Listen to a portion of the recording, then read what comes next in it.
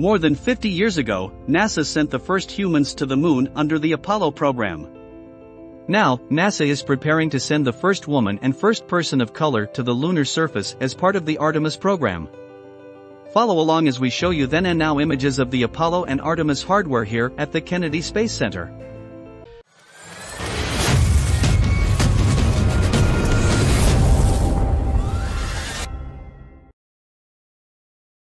On the left, the spacecraft for Apollo 10, with its command and service modules attached, is moved to a workstand for mating to a lunar module adapter inside the Manned Spacecraft Operations Building at NASA's Kennedy Space Center in Florida on January 31, 1969.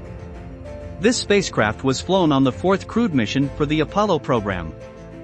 To the right is the Orion spacecraft, the capsule that will fly around the Moon on the Artemis I mission, being lifted out of a processing workstand and onto a transporter inside the Neil Armstrong Operations and Checkout Building on January 14, 2021. With assembly of the spacecraft now complete, teams recently moved the spacecraft to the Multi-Payload Processing Facility for fueling and servicing ahead of launch later this year. This uncrewed flight test of the Orion spacecraft and Space Launch System rocket will pave the way for crewed flights to the lunar surface. While the two spacecraft may look similar, Orion is larger and can fit more crew members than Apollo. The spacecraft is also much more technologically advanced. Compared to Apollo's single flight computer, Orion has two simultaneously operating redundant flight computers. Each of these includes two redundant computer modules, giving it a total of 4 redundant systems. In addition, one of Orion's redundant computers is only 3/4 the weight of the sole computer aboard Apollo. One Orion computer also has 128,000 times more memory and is 20,000 times faster. On the left, the first stage for the Apollo 11 Saturn V rocket sits horizontally atop the mobile transporter inside the transfer aisle of the iconic Vehicle Assembly Building in NASA's Kennedy Space Center in Florida. This was the first stage of the rocket that sent NASA astronauts Neil Armstrong, Buzz Aldrin, and Michael Collins to the Moon under the Apollo program in 1969. On the right is NASA's Space Launch System core stage for the Artemis I mission inside the transfer aisle of the Vehicle Assembly Building after it arrived from the agency's Stennis Space Center in Mississippi aboard the Pegasus barge, April 29, 2021. Moving forward, teams with Exploration Ground Systems and lead contractor Jacobs will prepare the 212-foot-tall core stage for integration with the completed stack of the twin solid rocket boosters atop the mobile launcher ahead of the Artemis I launch.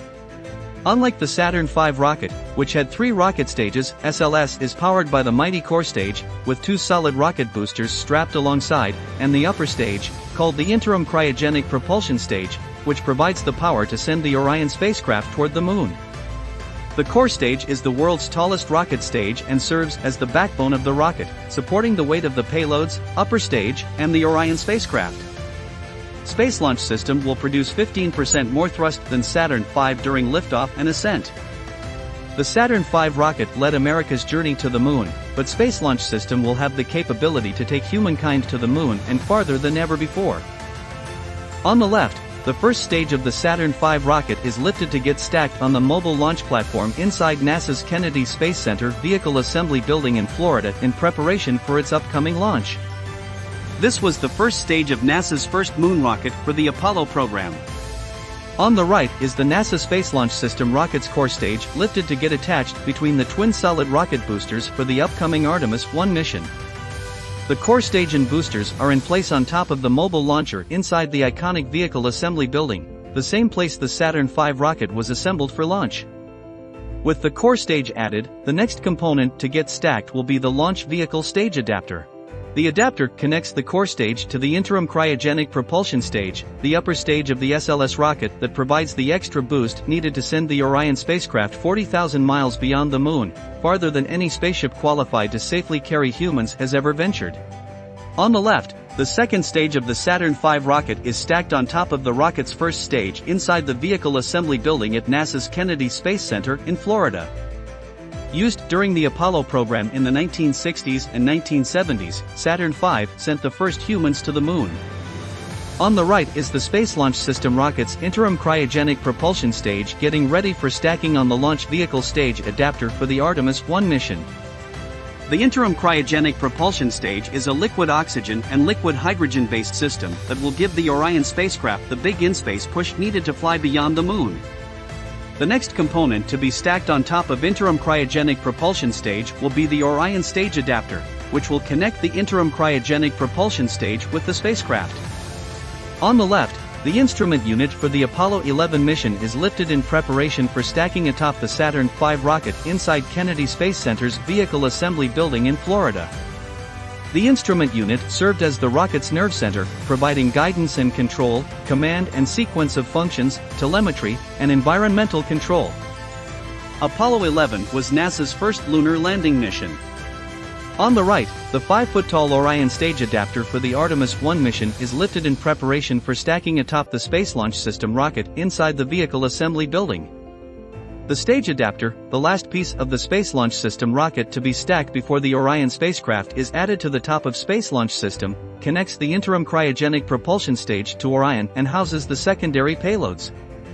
After Orion separates from the Space Launch System rocket and heads toward the Moon, the shoebox-sized payloads will release from the Orion stage adapter to conduct their own science and technology research missions.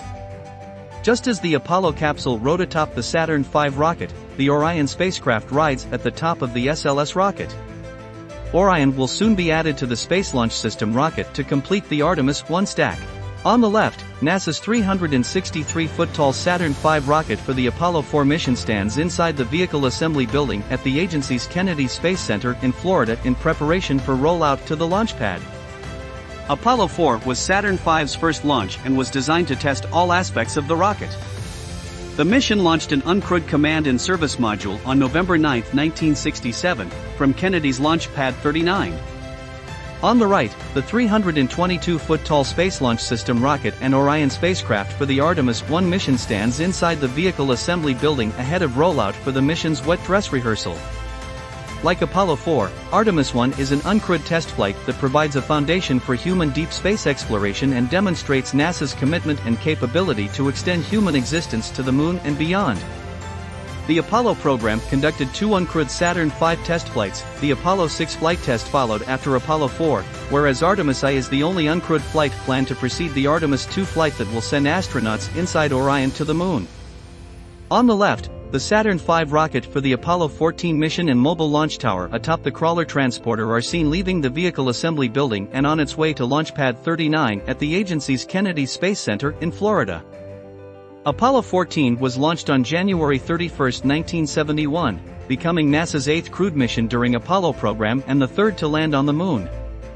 On the right, the crawler transporter is seen carrying the Artemis I Moon rocket and mobile launcher outside the Vehicle Assembly Building to Pad 39B for the upcoming wet dress rehearsal ahead of the Artemis I launch. During the wet dress rehearsal, the fully stacked rocket will be rolled out to the launch pad for a simulation that includes launch control at Kennedy, mission control at NASA's Johnson Space Center in Houston, and a full operational checkout and countdown to launch.